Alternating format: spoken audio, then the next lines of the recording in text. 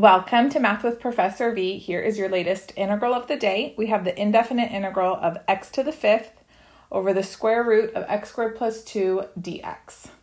No surprise, I picked something that involved trig sub since most of you are probably at that point in the semester where you're learning trig sub if you're taking calculus 2 for the first time. You're more than welcome though to try another method. Let me know if you find something else that works. And so how do we pick which trig sub to use? Well, you look at this expression here in the denominator, x squared plus 2. Since we have a quadratic expression with addition, then we're going to use the substitution that involves tangent theta. So we're going to go ahead and let x equal the square root of 2 tan theta. And then I need to figure out how to rewrite this entire integral in terms of theta. So what we're going to do is differentiate both sides now. So dx is square root of 2 secant squared theta d theta. Perfect. Now go back, substitute everything. So we have a new integral all in terms of theta. So instead of x to the fifth up top, that's square root of 2 tan theta to the fifth. This is right here. And then dx is square root of 2 secant squared theta d theta. Let me just write it up top here so it's not floating out there lonely. And then in the denominator, we have square root of x squared plus 2. Well, where was x? X was right here. So x squared is going to be 2 tan squared theta plus 2. Okay, let me finish my color coding party. Here's rad 2 secant squared theta d theta. That's my dx. And then all of this is right here. Okay, beautiful. Now let's clean up as much as possible.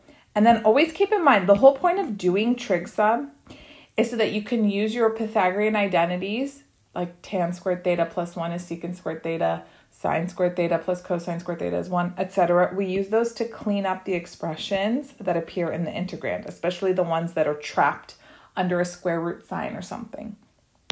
All right, so here we go. We've got integral. Square root of 2 to the fifth is going to give me 4 square root of 2. Okay, and then I've got tangent theta to the fifth, secant, oh, and then another rad 2 secant squared theta d theta. I'm going to leave it alone because let's simplify the denominator and we'll see where things are going. Now, focusing here off to the side, I can factor that 2 out, and then I have tan squared theta plus 1. And this is all underneath the square root sign in the denominator, yes? And then now we come in with our identity. So this is square root of 2 secant squared theta, which, don't forget technically, is square root of 2 times the absolute value of secant theta. If you'll recall, the square root of x squared is not x, it's the absolute value of x. Unless you've been told otherwise, unless somewhere it says assume all variables represent non-negative values or something, but no.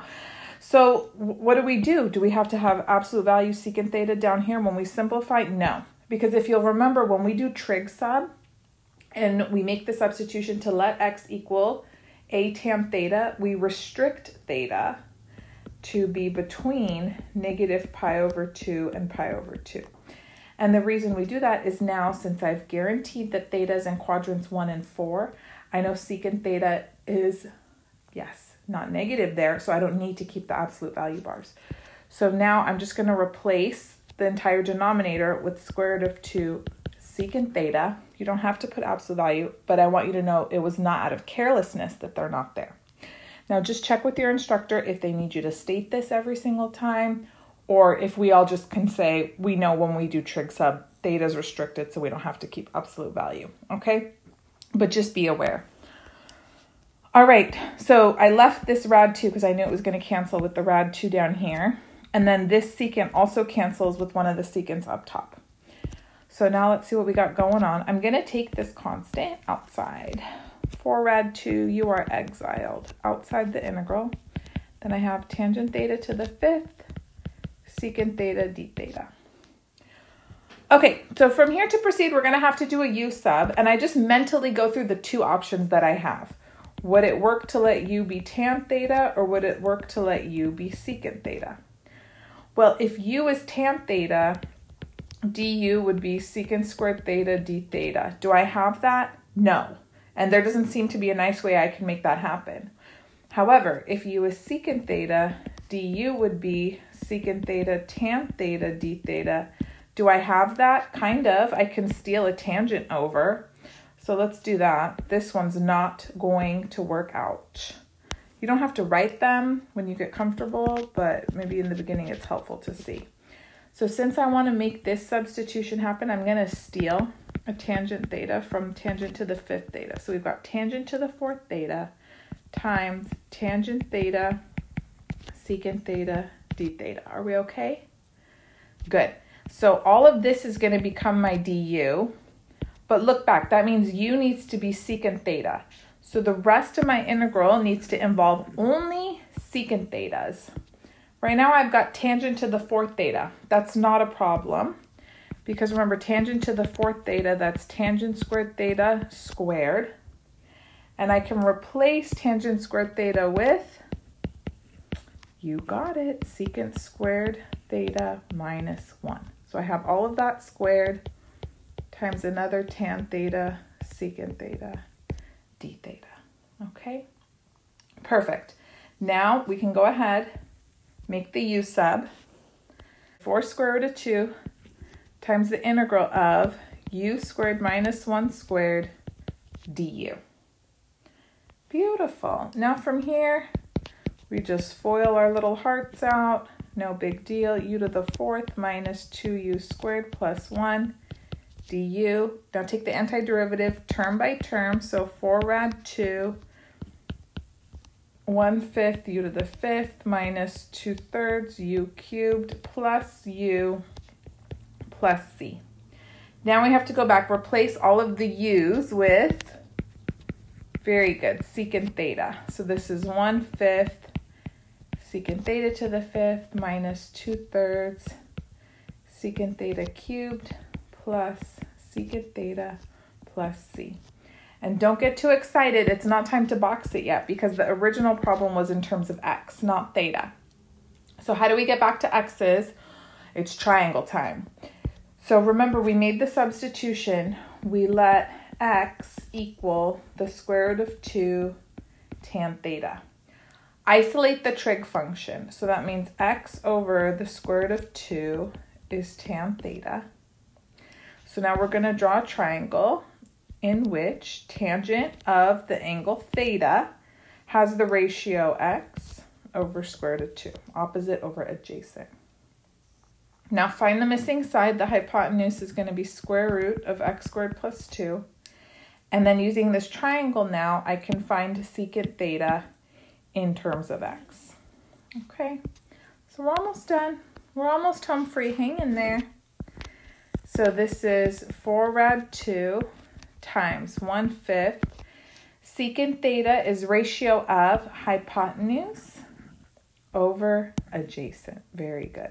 So this is going to be square root x squared plus 2 over square root of 2 to the 5th. I'm figuring out right here, secant theta to the 5th minus 2/3. This is going to be square root x squared plus 2 over square root of 2 cubed plus, and then just plain old secant theta, square root x squared plus 2 over square root of 2, and then I have plus c. Okay, so now let's clean up. We have here 4 rad 2 times 1/5. I'm going to write the numerator as x squared plus 2 to the 5 halves. I just think that looks better. But you do you. Or actually, no, you don't get to. You do what your instructor says. You get to do you when you don't have to get graded by someone else. And then over rad 2 to the 5th, remember that's 4 rad 2, minus 2/3 times, up top we'll have x squared plus 2 to the 3 halves. Rad 2 cubed is 2 rad 2 plus, And then just to make it all matchy-matchy, I'll write this as x squared plus 2 to the 1/2, you know? Like, why would I leave him with the square root if nobody else has a radical? That would be weird. I don't know if you guys watched Sesame Street when you were younger, and they're like, one of these is not like the other. We don't want him to be not like the others. Okay, last thing, we're just going to distribute the 4 rad 2 through. And I'm just going to simplify as I distribute, okay? Can you handle it? It'll cancel ever so beautifully on that first term. I'm just thrilled with how this is all working out. So 1/5 x squared plus 2 to the 5/2 minus. Now check this out. This 2 and this 2 cancel. And then this rad 2 is going to cancel with the rad 2 from the 4. So all I'll have left is 4/3, yes. Minus 4/3 x squared plus 2 to the 3/2 plus, and then just the rad 2 cancels on that last term, so I've got 4 times x squared plus 2 to the 1/2 plus c. And I would leave it like this. I think this is the most simplified. If you're inclined to factor out an x squared plus 2 to the 1/2, you could, but then you just like keep foiling your little heart out, and I don't think it would look much better. I mean, you'd foil what's left over after you factor that, but it doesn't seem necessary or helpful to me. So you let me know in the comments below, how do you feel about this as the final simplified answer? I feel fantastic. I came across this problem because I was thinking to make an updated video lecture on Trig Sub, and I thought this was nice. This was in between. This was medium. Like, I wouldn't open the lecture with this problem. Heavens no.